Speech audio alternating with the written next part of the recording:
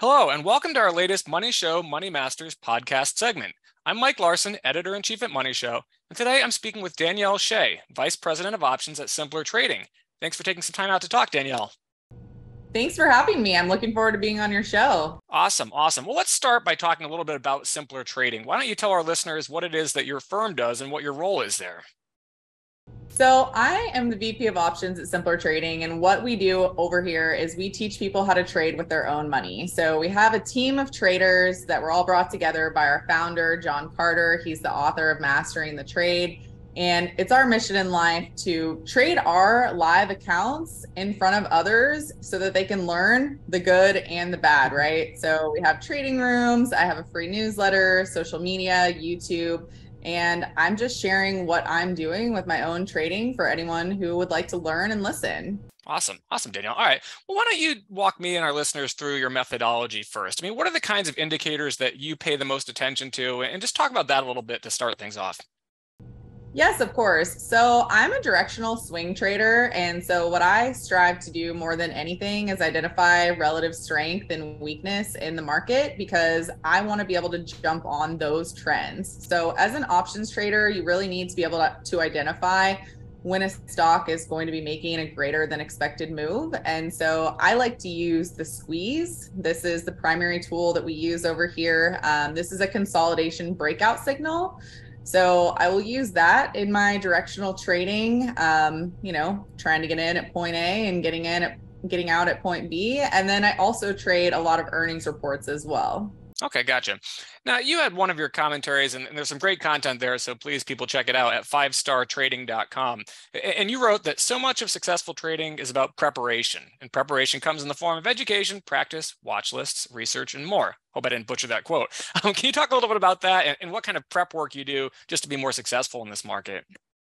Yes, of course. So at 5startrader.com, my newsletter subscribers are going to get a variety of different things, including setups that I pick out in the market. Now, when you're looking for setups, you really need to spend a lot of time doing some preparation because what often happens is traders are sitting back and saying, oh my gosh, why is the stock moving 5% today?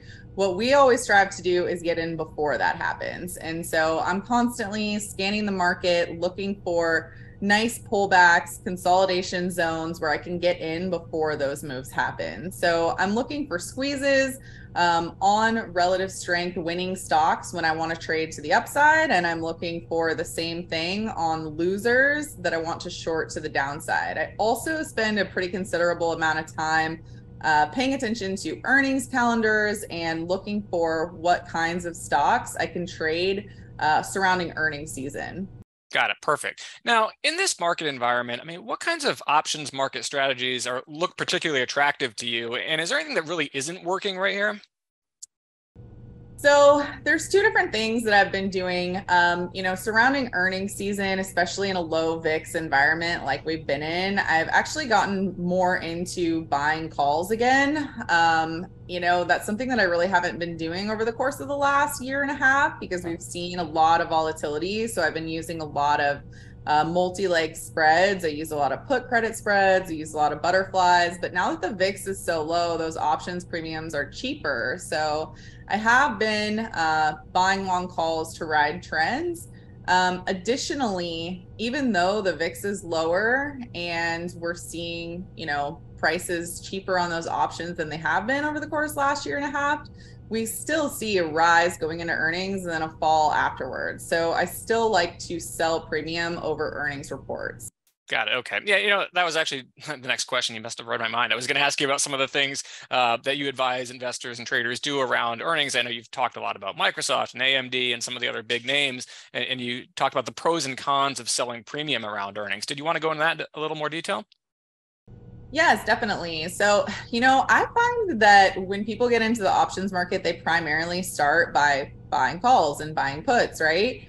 But one of the best aspects of trading options is the ability to come in and sell premium when you know that there's going to be a specific event. So surrounding earnings season, we know that the premium in options goes up into earnings and it goes down afterwards. So I do really enjoy taking part in that strategy. It's something that, you can find on a calendar, just paying attention to which tickers you want to use quarter over quarter. So that's something that I've been talking to my subscribers about quite a bit recently. Okay.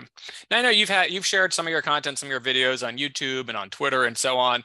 So let's talk a little bit about the earnings type pattern that you've seen with a lot of these big tech names, these big popular companies. Have we seen them tend to hold on to their earnings, their pre-earnings gains? Are they giving it back? Is bad news being treated as good news? I'm just kind of curious what sort of trends you've seen there.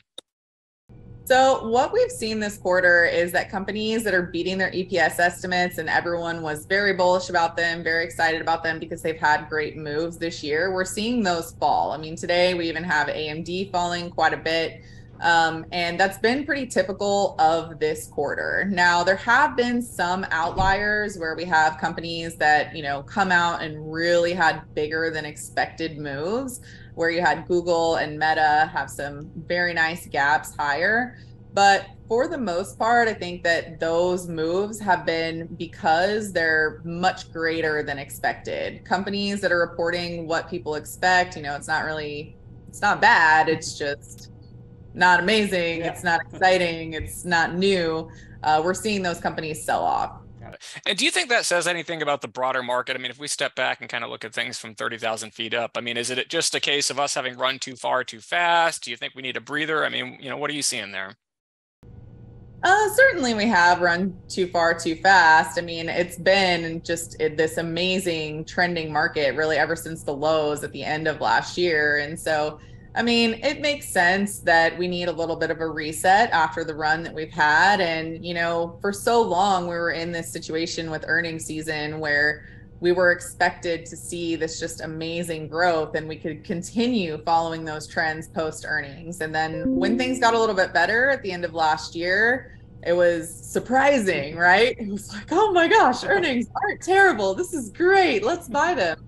But now that excitement has kind of waned. And so I think we're just looking for a little bit of a pullback, a little bit of a stagnation. But I mean, earnings have not been bad. So I'm not concerned about the overall long-term investing take here. Got it. And that brings another question to mind. And that's, earlier this year, we kind of had this all tech all the time market, right? I mean, everything else, that was where all the focus was. That was where all the gains are. We've seen things like small caps and energy and financials and some of those other sectors catch up. Is there anything that's catching your eye there? I mean, are there some earnings plays maybe in those kinds of left for behind sectors? Certainly. So when you look at energy stocks in particular, I really think that those are starting to come back right now. And as we look for tech to pull back, generally I'm going to want to look for some sector rotation and see what space in the market I can start to get into, right? So I am eyeing energy. I'm eyeing consumer staples a bit, though those are a little bit dicey just because, we have some of them that have done really well on earnings. And then we have some of them like Hershey's, for example, did well on earnings, but it's kind of topped out. So you really have to pick and choose. My primary thing right here now is I want to identify pullback zones in the Nasdaq, and I want to be able to jump on some of these tickers that have pulled back after earnings. You have Microsoft, you have Netflix, you have Tesla, AMD now. If these stocks can pull back, find a nice consolidation zone, that may be a really good entry back to the upside along with this trend. So that's the number one thing I'm looking for right now. Got it. We're getting towards the end of our time, but I did want to ask something here. I mean, it's the big news this week as we're talking about this Fitch downgrade, and it's one of these sort of like black swan or out of left field type things that happens in the market. How do you trade for that? How do you prepare for that, or what can you do, as an options trader to just kind of keep things like this in the back of your mind? So, people ask me all the time if I stay regularly hedged. I do not stay regularly hedged for events like this because if you're always hedged, I mean, ideally your bullish trades or the main trades you're working, right, are going to be working and then your hedge is losing money. So it's kind of like if you take all that money you wasted hedging at the end of the year, it's much better to not have done that in my experience. So what I typically do when we start to see the market pull back is I start trading the cues to the downside. So I'll use some debit spreads, I'll use some butterflies, and I will look at the current positions that I have on, see if I still want to hold them, see if I got stopped out. But primarily what I'll do is I'll just add some downside trades to capture that downside move. Got it. Got it. Well, you're going to be speaking with for us at the Orlando Money Show at the end of October. Can't wait for that. So I was just wondering, we're still a few months out. Are there any things maybe a sneak peek you could give as far as what you're going to talk about or some points that you want to share? Certainly. So when you look forward to that event, that's going to be at the end of October. This is going to be right in the middle of earnings season. It's going to be an incredibly volatile time. Generally, when you have Microsoft, Apple, Google, Meta all reporting earnings right around that same time, specifically in that quarter, it always tends to be September, October, where the market gets very volatile and we can often see a pullback. So I'm really looking forward to seeing how the market ends up reacting post earnings this quarter, because I'm anticipating a bit of a pullback in September and October. So I think that there's going to be a lot of volatility. I think there's going to be a lot of good trading, because whenever you have volatility, that brings about a lot of trading opportunities. So I'm looking forward to speaking to all the members about that there. Absolutely. Well, Danielle, thank you so much for your time, and thank you to everybody who's watching. I do encourage you to check out information about the Money Show Traders Expo in Orlando. We're scheduled for October 29th to 31st at the Omni Orlando Resort at Champions Gate. If you're into golf, it's one of the best golf resorts in Florida. If you're not, that's fine too. We've got 3 full days of keynotes, panels, networking receptions, and all that. The link in the video description below will give you some more information. And Danielle, thanks again so much for your time. Thank you.